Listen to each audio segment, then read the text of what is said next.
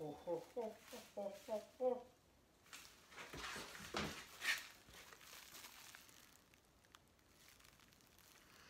that? It's got the insulation on it. Oh, yes.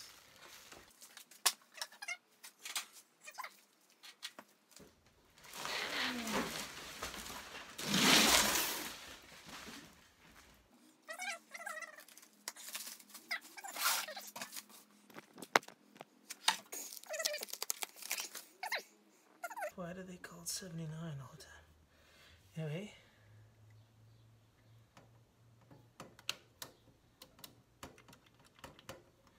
The buttons seem to be okay. It's unclear at this point whether the what the size is for those. And they're supposed to be, I think, M20 by 8 mil. Which is to say this is an 8 mil copper coil. But of course, nuts aren't labeled, and I'm sure they fit.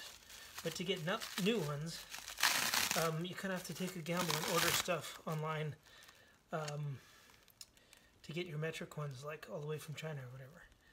So I'm going to try this out, I guess. I'm going to put it together here and see what it looks like. Something else in another box I'll show you in a minute. Okay, before I go any further, I need to point this out. I didn't notice anything on the box when I accepted delivery. It is dented. And that is the sketchiest approach to wiring I've ever seen. Don't know why they do that. Must be the way they do it in China, but we want strain relief and proper grounding. I guess that's the ground.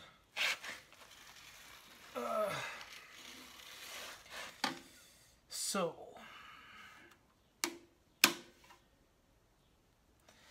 but it has 2 water outs and 2 water ins. Why do they have 2 ins?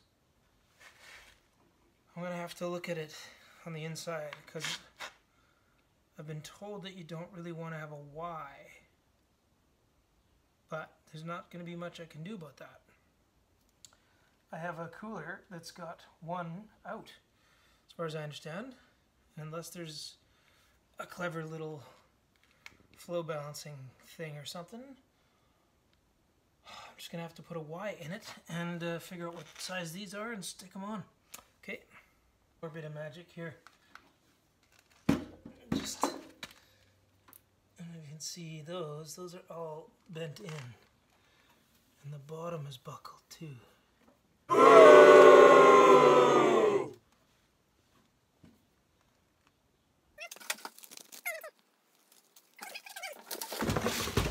This was from eBay. Okay. So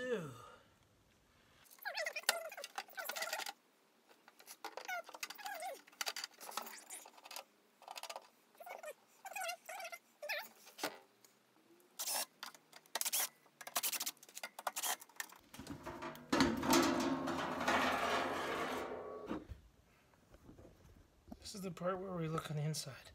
See what's going in her. Okay, so I could feel, actually I guess I should be careful, because there could be capacitors all over the place. What is rubber doing floating everywhere?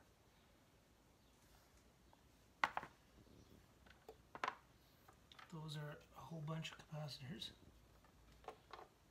So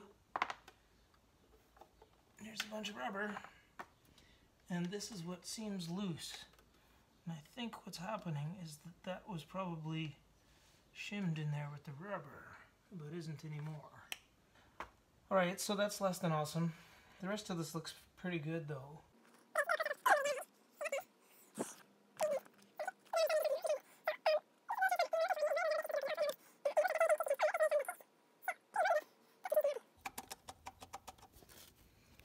know if you can see this bracket and the other one on the other side.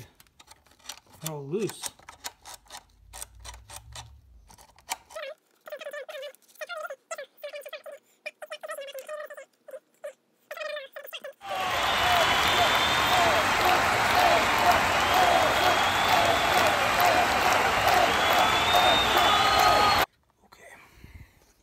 So I think what I've seen in other cases is somebody took this off and probably ran the wires, which are, what can you see? Where am I? That's my thumb. There's my finger. That wire and that wire are where the two hot leads go. And you could bring them all the way up straight into there. The breaker, and ground the chassis ground where it belongs. I guess you could bring it down to where it is. I think I'd want to scrape some of that paint off there, because that brass bolt goes through, but I don't know how well it's actually getting contact. Anyhow, this little hole is where that brass grounding lug is supposed to go, but like there's paint on the inside of the hole as well as the both sides of the sheet metal.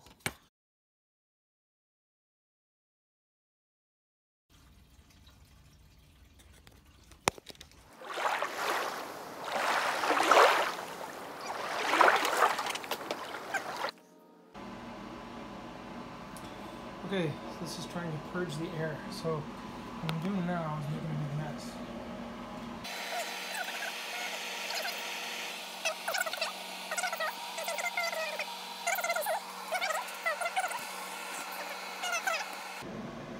So now there seems to be water in the coil, and it's going all the way through, and of course you can't see anything through this black fuel hose, but it is circulating back, and I don't see any bubbles coming through.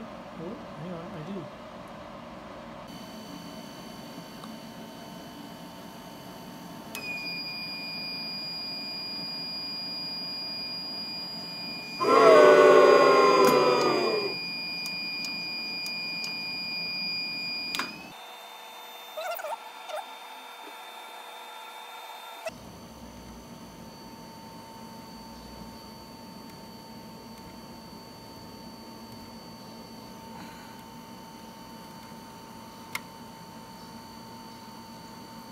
Okay,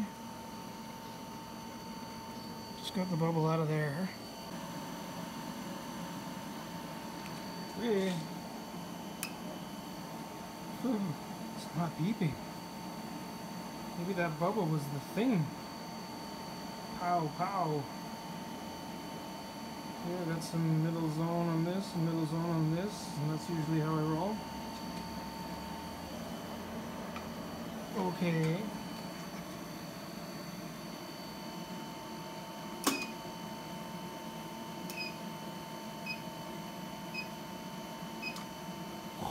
I think that is desired behavior.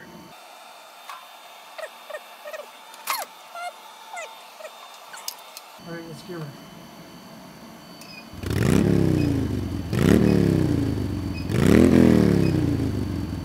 Oh, she works!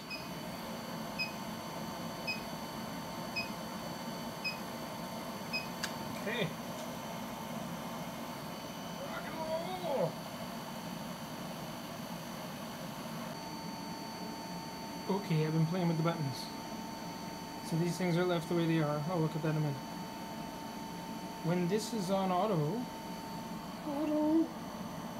instead of manual, instead of running the foot pedal, you push it, and it goes until you stop it. Or some such thing. Heat, power, and retain power. I think that heats it and that keeps it at temp.